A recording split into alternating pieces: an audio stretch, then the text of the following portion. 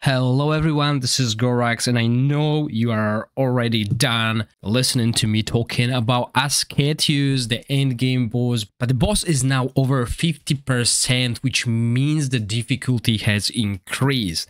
Did it mean I did less damage with my teams? Not really.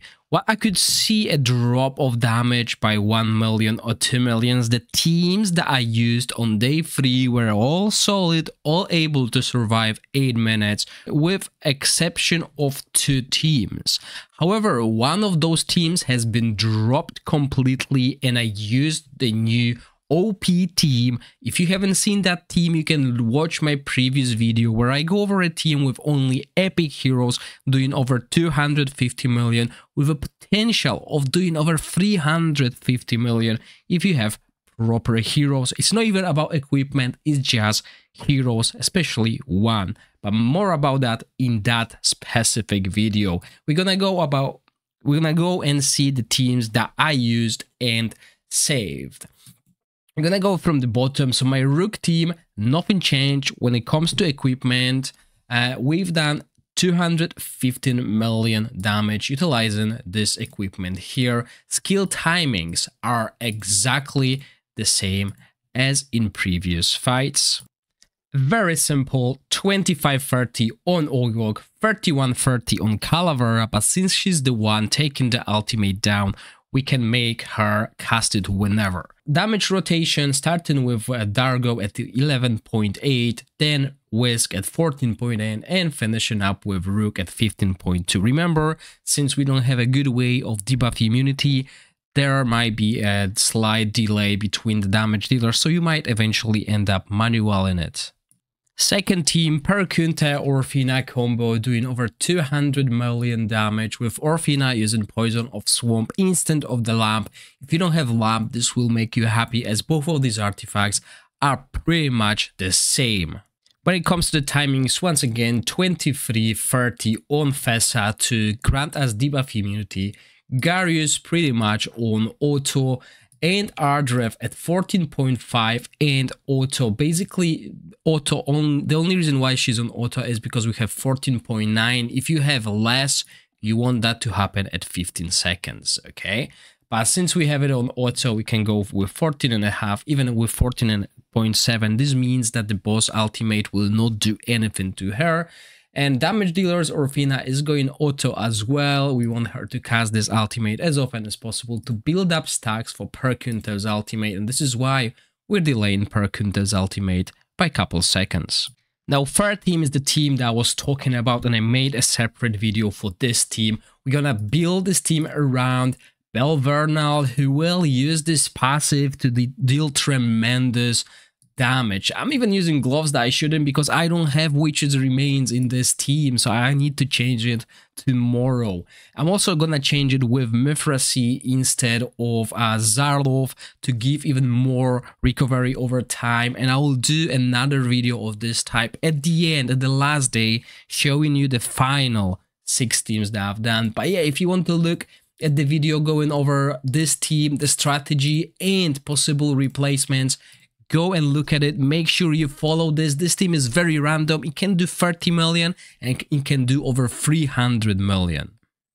And if you're too lazy and want to see it, you saw the equipment already, and this is the basic timing. 24 for shield on Nathaniel, Zarlov, totally auto, and we have Belle here doing 20-30. She can go auto as well. We don't need her ultimate.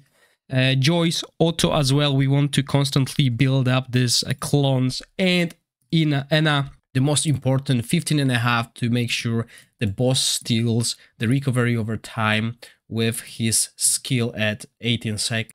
Next team is my shadow team using Ozul, Perseus, Astaion, Taldi, and Gladros, doing over 195 million, close to 200 as well. On the final day, I will create a video for each of this team going over the strategy and replacement in depth, really. Right now, we're just going quickly. And with Shadow Team, we don't build any timers except for our debuff immunity on Gladros at 23.5 and 30-second rotation. Since I dismantled my rally team, I could use Mashtur in my Dauntless team, making it a little bit more stronger, basically, thanks to the survivability that Mashtur provides over Rose. Rose was here to apply defense attack penalty, basically, and a little bit extra healing, but Mashtur does it well as well with his shield on the hero with the highest crit damage, and also provides a lot of debuffs, making the boss stack his ultimate, stack his passive way slower. The team is doing solid over 190 million damage, and we have Nashtur similar to Ardrep on 15-second rotation. Despite it saying 17-second, we have ultimate through his passive. 14.5 to avoid the ultimate down, although he is the one taking it. Asila here with debuff immunity at 23 and 30, and then our damage dealers, we don't care about Ivelio's ultimate, so he can cast it whenever. We cast Farivol's ultimate a little bit earlier before Nastienka's, so we can get the defense penalty on and then default, because they will desync eventually, and we want them to cast these ultimates whenever.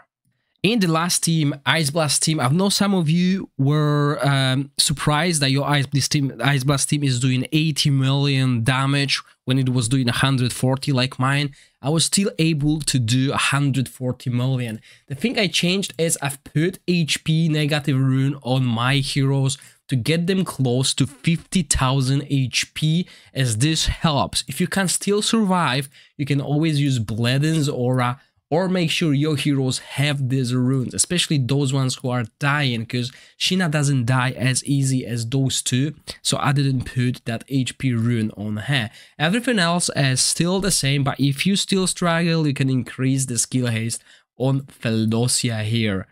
And here are the timings. We're going to do Fia at 8.5 every 15 seconds. This will allow us to get the 23-second debuff immunity, and we have Felocia at 33.5. This is the ideal timing you want to cast this ultimate.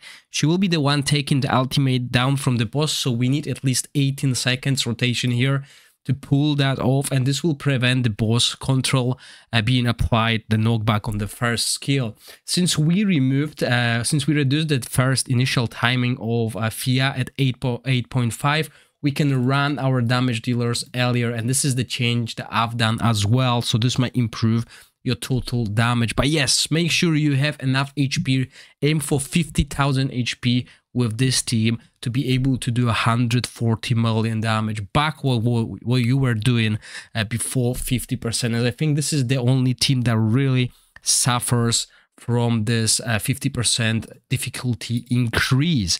However, overall, I don't feel that the difficulty has increased that much. I've done my highest damage up to date, and that's mainly because of this amazing cheat team with Bell here.